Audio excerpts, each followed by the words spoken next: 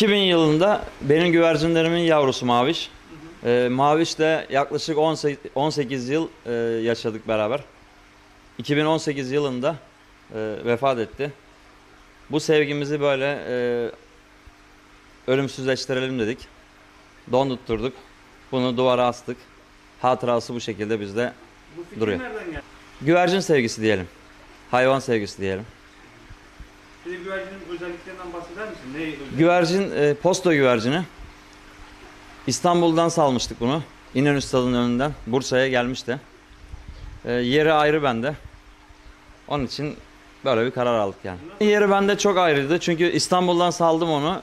Eve geldi. Bize sevgisini gösterdi. O yüzden yeri ayrıydı bende. Böyle bir karar aldım.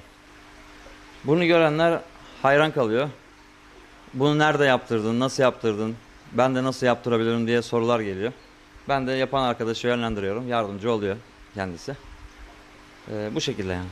Başka hiç hayvanını böyle yaptın mı abi? Yok, ilk defa bunu yaptım. Başka yapar mıyım bilemiyorum.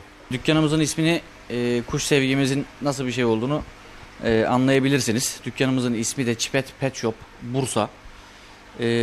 Hayvanlarla alakamız yaklaşık işte 20 yıldır bu tarafa gelen bir aşk, öyle söyleyeyim. Pet shop açmak bundan yaklaşık olarak bir 10 yıl önce aklımıza geldi. Ama onun öncesinde hayatımızda her zaman hayvanlar oldu.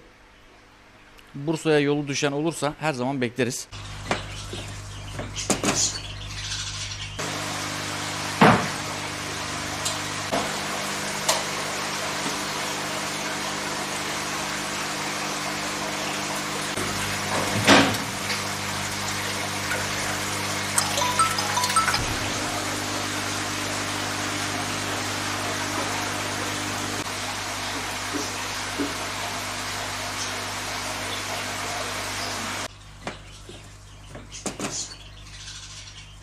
Sen de beni çek abi.